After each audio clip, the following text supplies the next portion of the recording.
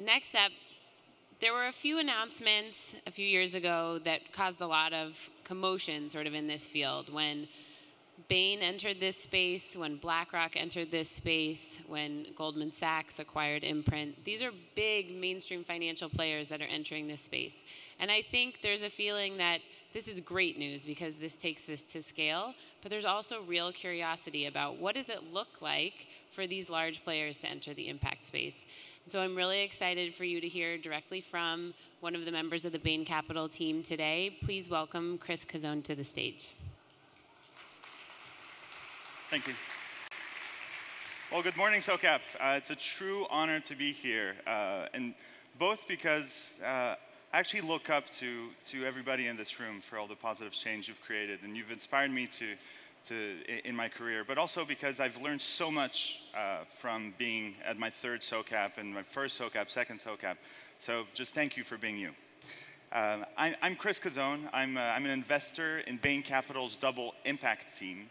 And I joined this team 2 years ago in the very, very early stages and worked on the strategy. Before that, I was, I think what we call here a traditional private equity investor. And the reason I did the transition in between private equity, traditional private equity and this new career was for the ambitious challenge we took on. The challenge, which is the problem we're trying to solve, is one which is maybe not as, I would maybe say, unromantically laid out by the lady on this New Yorker cartoon, is how can we prove to financial markets that there does not have to be a trade-off in between financial returns and private sector businesses, profitable ones, which want to have an intentional social environmental impact. That's not a new problem, and frankly, this cartoon might be older than myself. But we joined the bandwagon, and 2 years ago, my boss, Deval Patrick, was on this stage. He announced that we were going to take on this challenge, and not alone, but with the help of the community. In the past 2 years, we've done a lot of work, and we've taken a lot of your mentorship, so I want to thank you for that. And we're at a new place, and we thought it was a good time to report. Back to you. So we've closed our first fund over the summer, and we've done 3 investments. And look forward to sharing how our thoughts have evolved and welcome your feedback after this conversation. So where do we focus? What are our impact themes? So first, sustainability, the health of the planet. Second, health and wellness, the health of people and populations. And third, community building, which is about place-based thesis, job creation for underserved populations. So today I want to speak about where do we play and why that's important. Of course, as a Bain Capital investor, I had to show you numbers and charts, so apologize for that. And the question here is, we looked at the ecosystem of private funds in the country, the US-focused ones to start with. And we realized that 20% of those funds were in the venture capital asset class. And that's a key critical part of our economy. It's responsible for innovation and the leaders of tomorrow.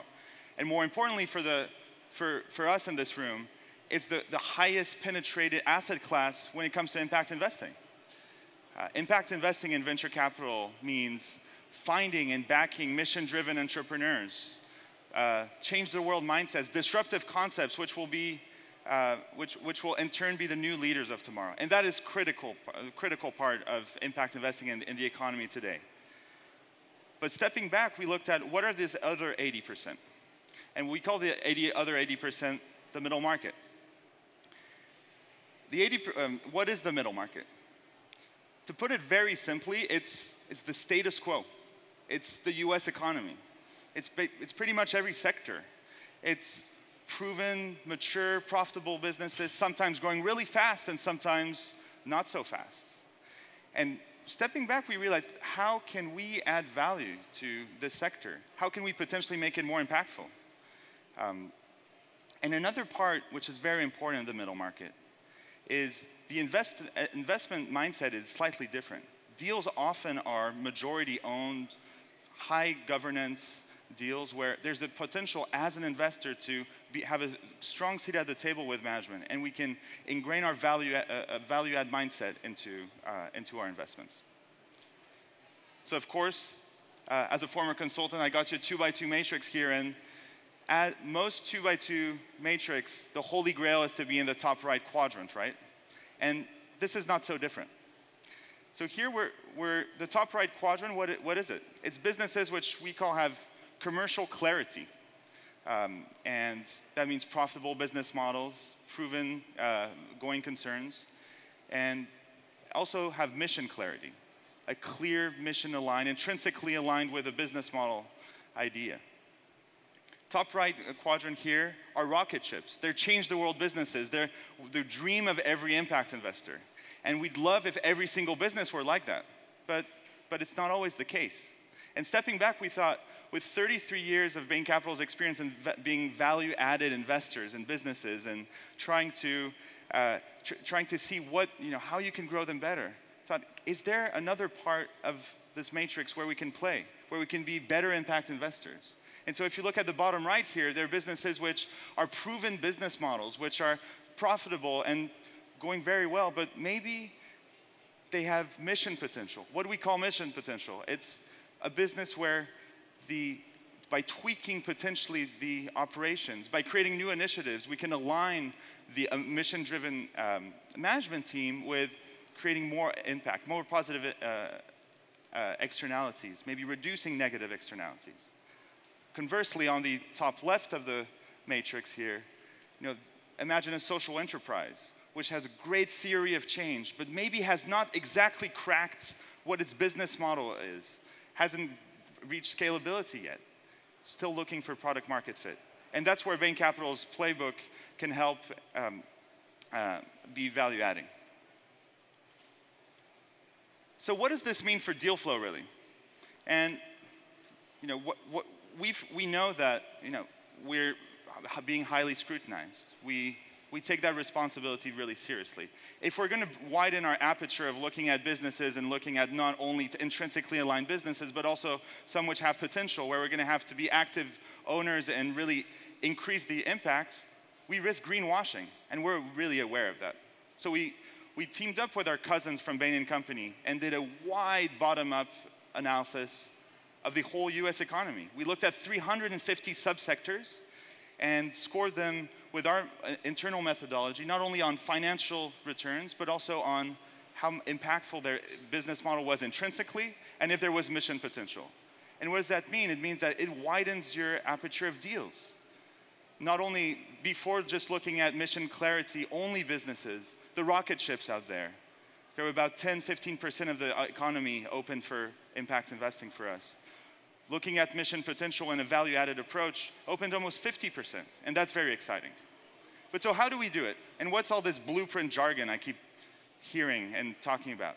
So a blueprint is the foundation of our value add, and there's no rocket science there. It's basically sitting down with our management before the deal and building a strategy, short-term initiatives and a long-term plan. The key difference in between private equity owners out there and a Bain Capital double impact is this second box right here. We create an impact blueprint on top of the commercial blueprint. We look at initiatives which are ingrained in the business model, but which will also catalyze positive externalities. They'll reduce negative externalities. Another important point of the impact blueprints is the partnerships, the community. It's you in this room, and what really invites you to reach out if you feel you might be relevant and be able to help us in our investments here. Our three first investments, we teamed up with thought leaders in the industry, like Bridges Ventures, like the SJF, like Pfizer Foundation, which has helped us think about the future of the biotech industry. And of course, we define impact metrics to keep our management teams and ourselves accountable to the objectives we set. But let me just detail quickly what this means in practice. Impact Fitness is our first investment in our portfolio. And to put it very simply, is a rock star mission-driven management team who is running and operating 13 gyms in Michigan and Indiana. Those are areas we've identified being in the bottom quartile of health outcomes in the US. And so we looked at this business being, how can we make this more impactful? One of the questions, which was pretty obvious that came up looking at the geographies we're in, is they're so-called fitness deserts, areas which don't have enough population density to have economically viable gyms. And that's something we felt could be a problem we could solve. So the first point here is access to fitness. It's one of our first target outcomes. So we're currently working with the Planet Fitness franchisor and our management team to develop a new gym box which can fit in areas where there have never been gyms before. And that's creating access to fitness. What we're tracking is not only how many new members are coming to our gym, but we go to the next level. We look at what are the percentage of our new members who've never been to a gym in their lives. And in our CEO, Chris Kleba's word, that would be getting people off the couch. And that's what drives him every morning to go to work. And that's the type of value add that we try to bring to our companies. So where does this leave us? I want to leave you with two key messages. Number one is, we hear a lot, and with our name, with Bain Capital name used into the same sentence, impact investing is going mainstream. What I'd like to share is, if impact investing is going mainstream, we're going to have to invest in the mainstream economy. We're going to have to widen our aperture. We're going to have to create new approaches to invest in every business. And the way we've found it, we've cracked the case so far, and we really want your feedback on this, is through governance, through active ownership, through value-added approaches, which can find mission-aligned management teams in the middle market, in the broader economy, and help them achieve their dreams and their mission. The second part is a call to action to all the traditional private equity and other investors out there. Get on board. Please get on board, reach out, be curious, ask questions. If you're not convinced, challenge us. We're really excited in our team, and we really see this as a great, exciting field, which it's really the beginning. We recognize that 30 years or 40 years or 50 years of thought and thought leadership has been put into trying to crack the case. It's very fitting to me that SOCAP is 10 years old this year, because it's a child which is coming to being a teenager, but 10 years away from being an adult. And these teenage years are going to be really exciting. We're going to grow exponentially. We're going to make mistakes, probably get in trouble here and there. But on top of that, we're going to become adults together, and we're going to have a bunch of fun. So please join us. Thank you.